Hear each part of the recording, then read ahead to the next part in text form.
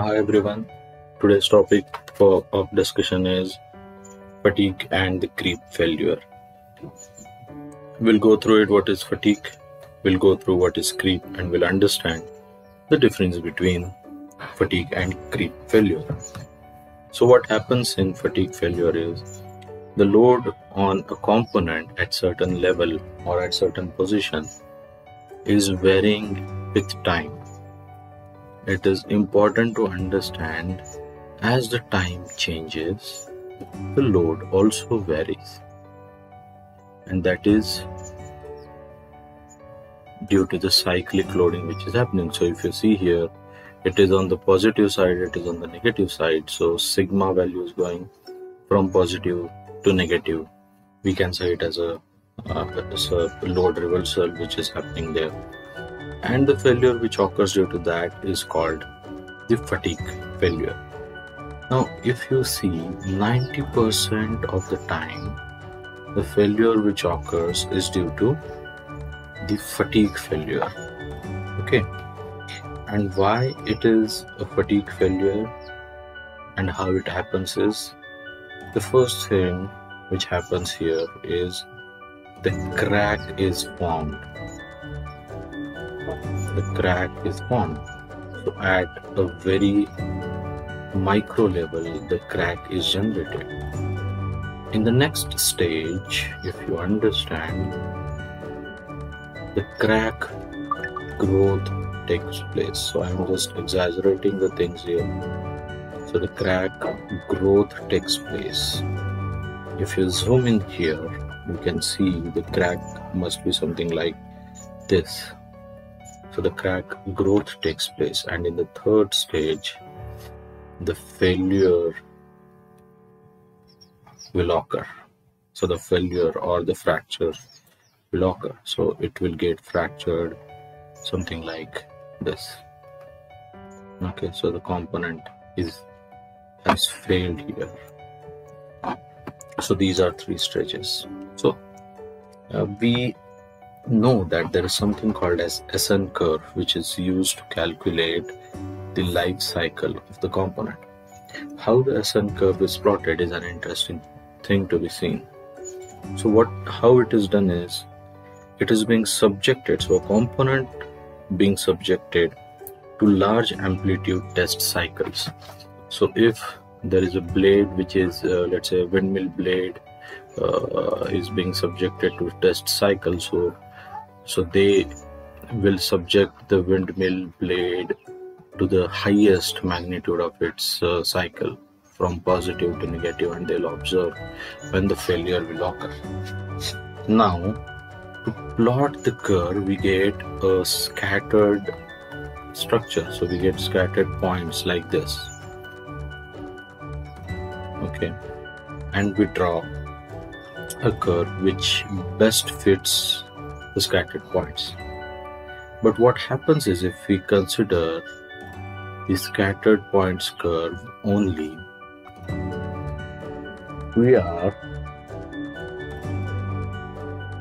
increasing the failure chances by 50%, because we are not capturing everything which is being shown here. So to best fit what it is done here, or all the SN curves, what they have done, they are shifted by 2 factors below. And what it does is, this 50% failure is brought down to 1%. So all the SN curves are made in this fashion. So it is a point to be noted. Next thing is, if we consider a typical SN curve, okay, so this region is very important. So in this region, if a component lies, it is said that the component has infinite life. Okay, so we try to put our components in this range, but every time it is not possible, and we get a finite life of a component. We understand here we get a finite life component.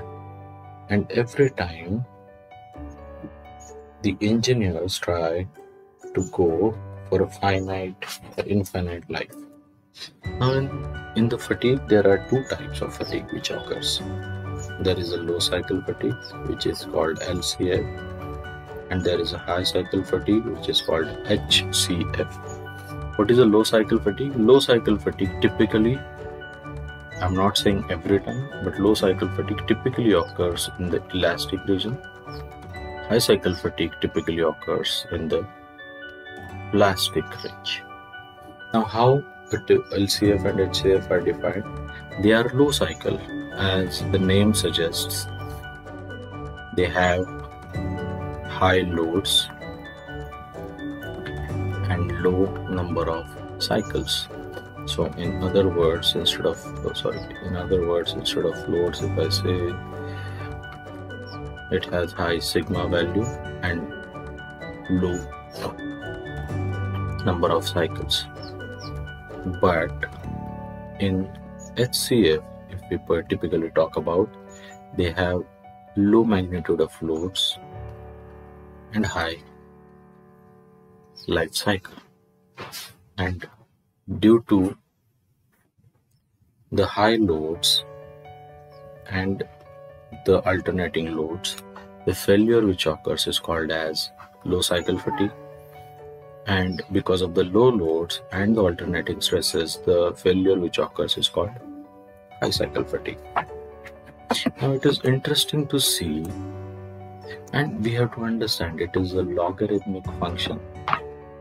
So it is a logarithmic function. So whatever curves we are drawing, whatever life cycle we get, it is a logarithmic function. Okay, so if we are drawing an SN curve or we are drawing an alternating stress diagram here, there are certain values. So this is my sigma average value. This is my sigma max value. This is my sigma min value. And this is the sigma range value, that is sigma R value. Now, sigma M is calculated as sigma A plus sigma R divided by 2. If we have sigma M value, understand it here very carefully. If we have sigma M value equal to 0, if we have sigma M value equal to 0, we can calculate some finite value for the life cycle.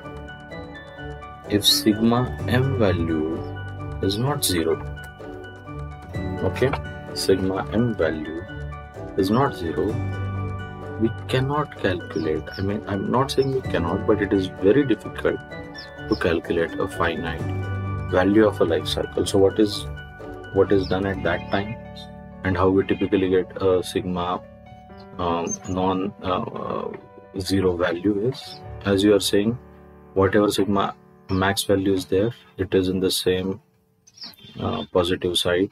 So whatever sigma positive we are getting, sigma min is nothing but the negative magnitude of it. But in certain cases, let's say this is sigma max and this is sigma min, these values are not exactly reversing, or the magnitude is not same, and because of that we get a non-zero sigma m. Now we can calculate sigma m, but the time and the money which is required to calculate sigma m is very high. So typically what is done here, we calculate the sigma, or what we do, instead of calculating the life of the component, we see that whether the component has infinite life or not. So we use Goodman diagram, Gerberg diagram, and the Soderberg diagram. Typically Goodman is good to go. I mean, Goodman is typically used most of the time. There are these three there are these three curves are used. So this is the Gerber, this is Goodman, and the third one is the Soderbergh diagram. So what Goodman diagrams does is it adjusts the endurance limit to account for the mean value. And in this case, for the Goodman diagram and even for the Gerber diagram, we use the ultimate tensile strength of the material, and for the Soderbergh diagram we use the yield strength of the material. Now instead of calculating the SN curve, we are actually calculating the amplitude of sigma and the sigma, in this way. So what we do is, if we are say checking for a Goodman diagram, we see that if the component lies below here, it has infinite life, and if it lies here, it does not have infinite life. So this sums up and it gives up the brief idea about the fatigue analysis. Now the other thing to understand is what is creep. What is creep? So creep is nothing but the failure of material which occurs during after the part is being loaded with certain loads. Let's say we are looking at our component of interest is this. There is some other component which sits over here, and there is another component, something like this, which sits over here. Now the loads which are being exerted by this component are transferred and translated at this area.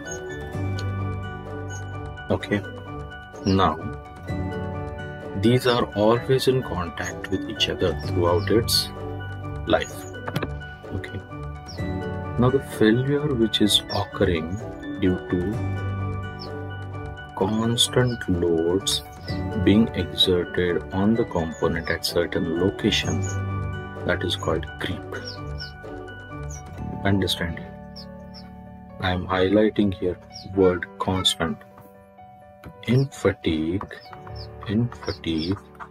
the loads are cyclic.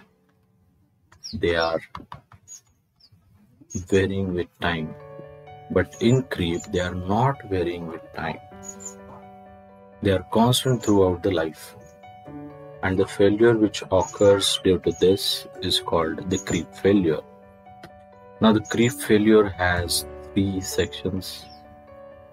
The first is the primary, secondary, and it is tertiary. So it is typically in the elastic region. It is just started with the plastic region, and the fracture which happens is totally in the plastic region. So that's what the creep failure is. If we talk about fatigue failure example, we know that if we are holding a metal wire in our hand, and if we want to break it here, we have a wire like this. What we'll do, we'll hold, this is my thumb, we'll hold the component something like this, and what we'll do, we'll bend the component in this direction and in this direction. So at the granular level, what we are doing is we are putting the component in cycles of tensile and compressive loading, and because of that the failure occurs.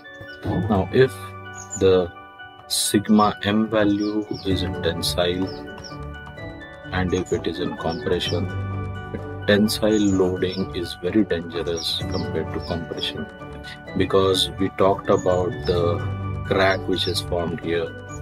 Consider the tensile loads are acting here, so they will open up this crack. They will open up this crack from its original position to the other. But in compression, it will not happen. But in compression, the stress concentration will happen at the age of it. Okay, so there is that difference. So this sums up about, gives you a brief idea about what is fatigue and what is creep. We'll discuss more topics in our upcoming videos. Keep learning. Do like, share, and subscribe this video. Thank you.